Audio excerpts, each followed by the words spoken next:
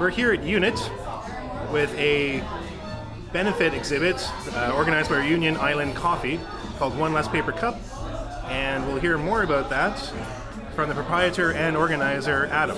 Hey, Adam. Hello. Now, this is a really cheap camera, so we have to talk loudly. Okay. Because I'm pretty cheap. I can do that. But I tell you what else is cheap is some of the absolutely fabulous cups that have been done by pretty up-and-coming, notable Toronto artists. And this feels like the scene. Like I just stumbled into the scene here. That's what we were going for. They're cheap for now. Hopefully by the end of the night they'll all be really expensive. And who does that benefit when it gets expensive? So the organization that this is all for is called Grounds for Health. They are an organization that facilitates cervical cancer treatment, screening, and education in the coffee growing regions of third world countries.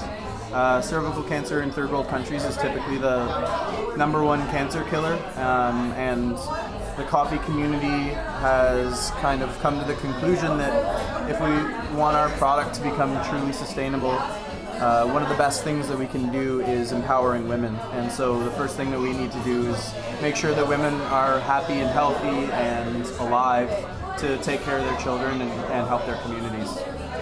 And can you tell us some of the artists that are participating in this event? We have a really great list. We actually span all the way to Vancouver. We had a mug shipped in from DeLong.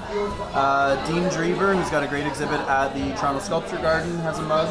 I bid on that one, by the way. He actually pulverized his mug into a powder. That's why I like it so much. We have some Dennis Lynn, who also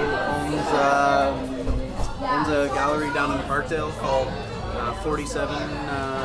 It's at 47 Milky Way. Oh, I know 47 Milky Way. Yeah, it's a good gallery. That's Dennis's gallery. Micah Lexier, Talia Shipman, who's a fantastic photographer. Juliana Neufeld, amazing illustrator.